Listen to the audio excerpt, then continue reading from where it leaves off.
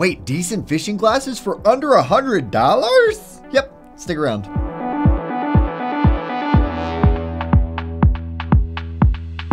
Hello and welcome to My Glass Tyler. Today, I'm going to be talking to you about our top picks in fishing sunglasses under $100. I will admit to you that we do have some other options on our site where the frame is under $100 and they'd be good for fishing. However, those are not available in prescription. I didn't want to be disingenuous and say, they're great sunglasses, go check them out. And then you're like, well, I don't need prescription, and you can't get them. These guys you can get in non-prescription. They come with polarized lenses. That's obviously super important. Still under $100. What that ended up meaning is that they're all the same brand. They're all Native. Really good quality frames, really good options, and great polarized lenses. So, I mean, you can't ask for more. So this is a really good list. They are all the same brand, but pretty good diversity in size and style. And so stick around with me. One thing that all of these share in common is generous coverage. They all have a good 8 base wrap to them, so you can see a lot and you have great protection. They're also going to be nice and comfortable, and they're going to stay on your face thanks to grip on the nose and or temple, and I'll point those out when it makes sense. They also, like I mentioned, all have polarized lenses, and very cool, they are still all RXable. They can all take prescription lenses, so if you do need prescription lenses, these are still great options for you.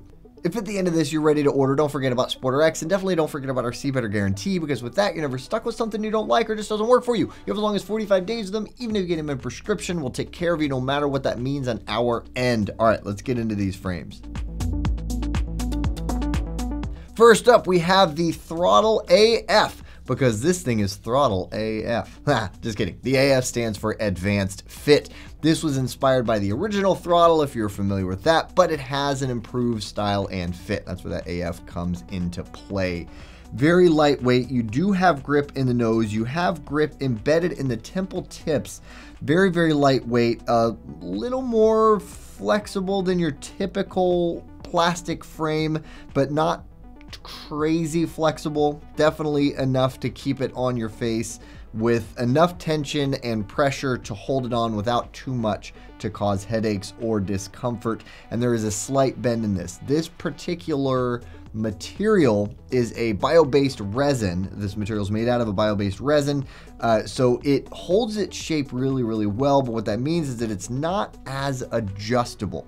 So keep that in mind, especially when I talk about size here, because this guy isn't too terribly large.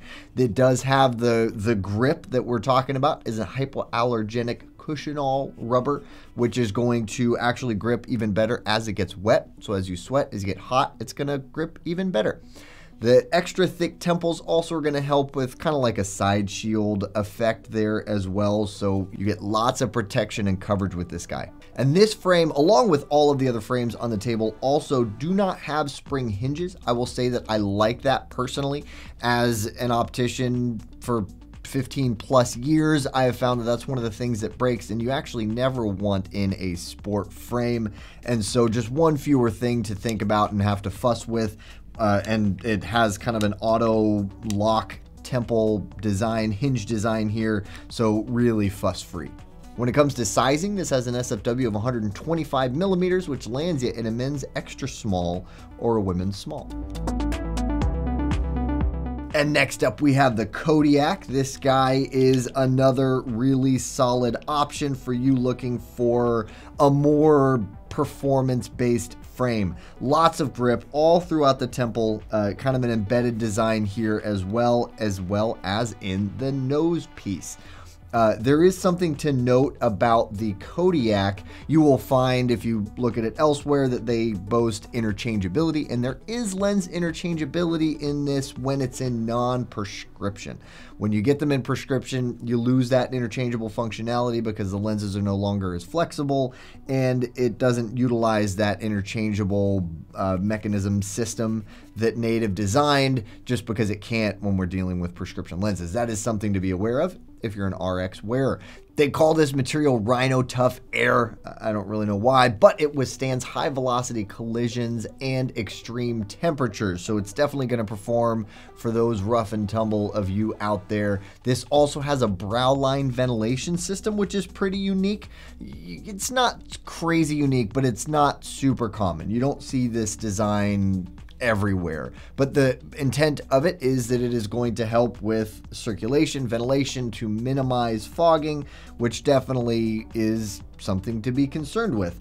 The thing to note about the brow line ventilation systems out there is if you are a prescription wearer. I know I talk about that a lot, but we are SportRx. Also, I'm a prescription wearer, so it's something that matters to me, and I'm an optician.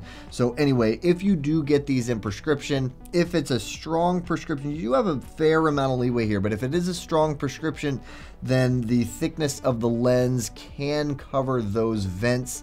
So do keep that in mind if that is a big selling point for you and you have a strong prescription, because that might be an issue. You also get that same cushion-all rubber material in the nose and the temples, like I mentioned. They also went with mastoid temple tips, and that what I was looking for was cam action, that fuss-free temple design, or hinge design rather, cam action hinges, which is really, really nice because it's just one fewer thing to fuss with. When it comes to sizing, this has an SFW of 133 millimeters, which lands you at a men's medium or a women's large. Hey, if you're enjoying this content, but maybe you have additional questions about fishing sunglasses, or perhaps you have prescription needs, well, be sure to reach out to one of our very friendly SportRx opticians, because they're eagerly awaiting your call. And for even more lists of top fishing sunglasses, we have videos, we have blogs, and we'll put links in the description below. Next up, we have the Eddyline, kind of the first in our increasingly larger eye sizes.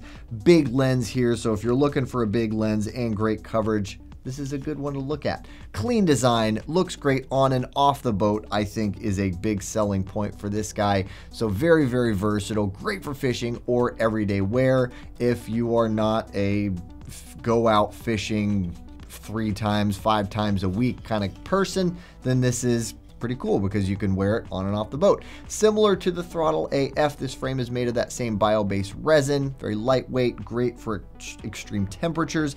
It is a little more flexible in the temple, I think, because of the big change in the thickness from the front to the back.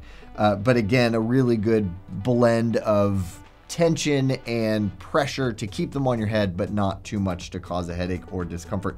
And you have that cushion-all grip in the temple tips as well as in the nose pads. So these are definitely going to stay comfortably on your face and in place. And it's hypoallergenic again. I think that's the same with all of these. If I repeat myself again, please forgive me. But anyway, huge lens. That's the big thing about this guy. And as we're going to go on, I'll be saying that again as well. When it comes to sizing, this has an SFW of 137 millimeters, which lands you at a men's large or a women's extra large.